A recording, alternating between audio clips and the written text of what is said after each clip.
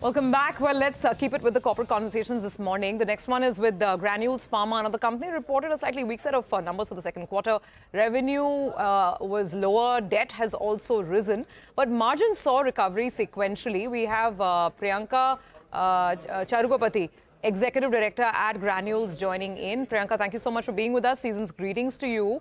So can you give us some sense on, first of all, the revenue profile and, how those trends are looking like? The sluggishness that we've seen in Q2, do you expect that to pick up in the second half? Hi, good morning and season's greetings to you as well. First, I think the revenue numbers have picked up a little bit based on what has happened over the last couple of quarters, couple of months with us. But that said, we do have a lot of launches over the next couple of, the second half of the year. So we can see, if not the revenue, the profitability numbers go up because we are truly focusing on profitability. All right. Hi, Priyanka. Good to see you in, as always.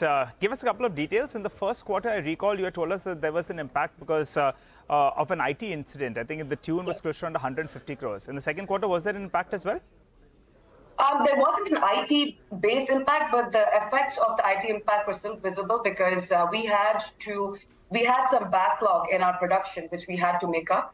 But that said, I would like to compliment our teams on the fact that in spite of the IT incident, if you look at the number of audits that we've had, we have not been non-compliant at all. We've had multiple audits from various authorities, and all of them have moved on quite successfully, and we've had zero observations in audits. So numbers aside, I think the team has done a great job with coping up with the IT incident in general. But was there any, could you quantify any impact for the past quarter? I can't quantify an impact necessarily, but the numbers could have been much better if we could produce as much as the demand was. Got it. Priyanka, hi, good morning. Margins, if you can talk about that for a bit, they, I think, went down 300 plus basis points on a year-on-year basis, but they were up 500 basis points on a quarter-on-quarter basis. Yes. What are steady-state margins? What should we expect? Well, for the rest of the year, you can expect a slight improvement from our existing margins, but I would focus truly on the next 2 quarters after that, where production backlog will be completely met and we'll be working on our new launches and executing on our new launches. There, the margins will simply improve.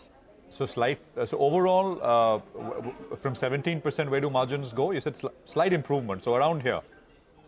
I don't want to guide necessarily for the future, but just to correct you, the margin for this quarter was 17.9%. There will be an improvement from there. Okay. Okay, just to go back to the top line question, Priyanka, you said that there are some launches ahead and, it should pick up in the second half. Can you give us some sense? Because geographies have also been very varied. I think North America has done okay for you. Europe was down, LATAM was down, India was up. So a sense of what will drive the growth in the second half and by how much? I mean, some guidance on the growth number? Again, I can't put an exact number on the guidance, but I will say that we have 7 new launches coming up in the regulatory markets, which are essentially the US, Europe, and Canada, and the UK. So these are the launches that we will start in Q3, Q4, the full effect of which we'll feel in FY25. So that is essentially the growth drivers for the next 4 quarters. All right. Got that. Priyanka, good chatting with you this morning. Thank you very much for joining in and giving us details on the numbers and the outlook ahead. That is Granules.